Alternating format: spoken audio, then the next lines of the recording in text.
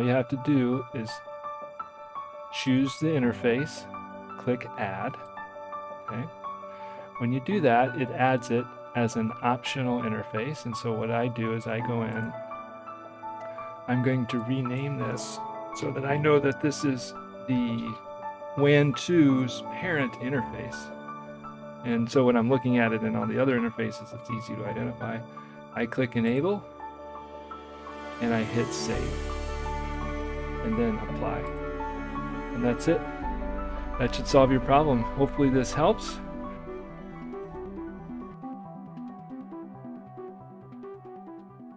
Okay, so you run an OPNSense firewall on a virtual machine, perhaps using KVM or Proxmox, something like that.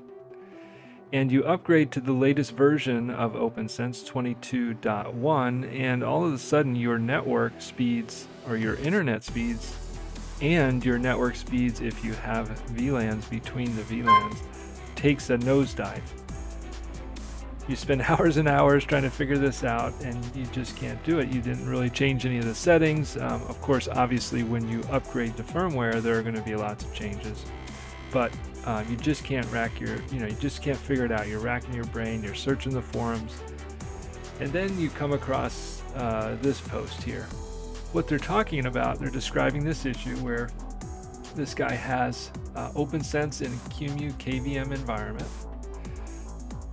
Plenty of performance, he upgrades, and all of a sudden his, as he put it, general performance is abysmal.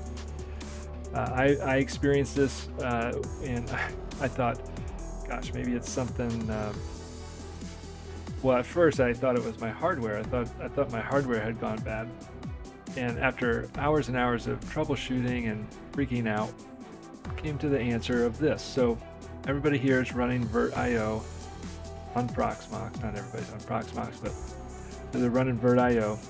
And then here comes Franco, and he says, please assign VTNet 0, and VTNet is a virtual interface for this guy set up right here.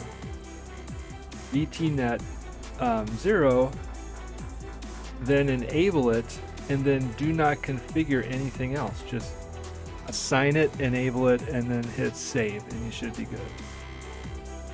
Well, at first that didn't, I personally didn't understand what he was saying in this case. So we come over to the release notes, and a lot of detail, but we're going to go down to a specific section called known issues. And I had read through this before upgrading, but sometimes when you're reading stuff, there's, a lot of times you don't even know what it means. You're like, oh, okay, great. That probably doesn't affect me because I don't understand it. But in particular, this known issue right here, media settings are no longer shown for non-parent interfaces and need to be set individually to take effect. This can introduce unwanted configuration due to previous side effects in the code. If the parent interface, and this is the important part, if the parent interface was not previously assigned, please assign it to reapply the required media settings. So what they're talking about here is when you are using virtualization, and this is the same in PFSense as well, there are some settings in the firewall setup that control how the interface handles the processing of traffic in the virtual interface. And so you have to set some settings, which I'll show you in just a second. But basically what they're saying here is, hey, if you had let's say you had a VLAN or something, and you assigned the VLAN as an interface in the system, but did not assign the parent. So let's say you have VTNet 0 in this guy's instance. So he had VTNet 0, but he didn't assign that parent interface. He had these VLANs that he was assigning, but he basically, and this is the way mine was set up as well, I didn't assign the actual interface to anything. I just left it unassigned. And so when this in this new in 22.1, if the parent interface is not assigned, you get basically the media settings don't get applied to any of the VLANs because they're applied at the parent level. And so what you have to do is you have to go in, and as our friend Franco says here, you have to go assign the interface, enable it, and hit save, and you're done. And sure enough, that's the fix. So let me show you what that's about, and hopefully this helps save you hours and hours. I'm not gonna admit how many hours, but anyway, here we go.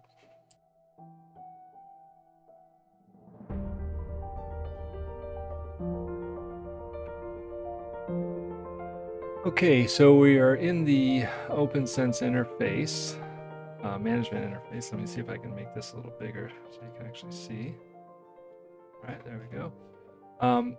If we come here to interfaces, you can see I have a bunch of interfaces, VLANs and various items. And in particular, I have two internet connections. One is from a company called Cox, the other is from Verizon. And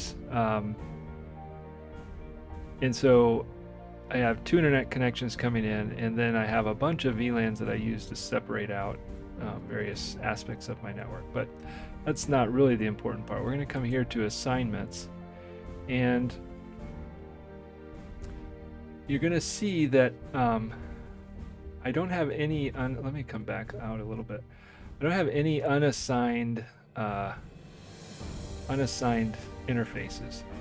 So for example, let's see, WAN 2, I'm okay getting rid of that. So I'm going to delete this assignment. Yes, okay.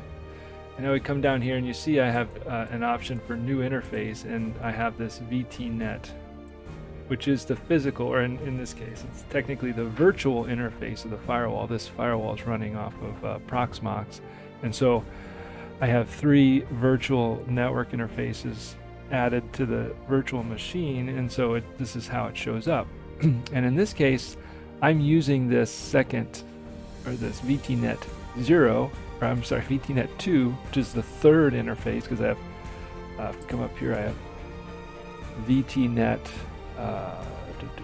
VTNet 0, which is my LAN interface. I have all my VLANs coming off of that interface. And then I have VTNet 1 here, which is the WAN 1 parent, or that's my main ISP, which is Verizon. So that's using interface 1 on VLAN 666.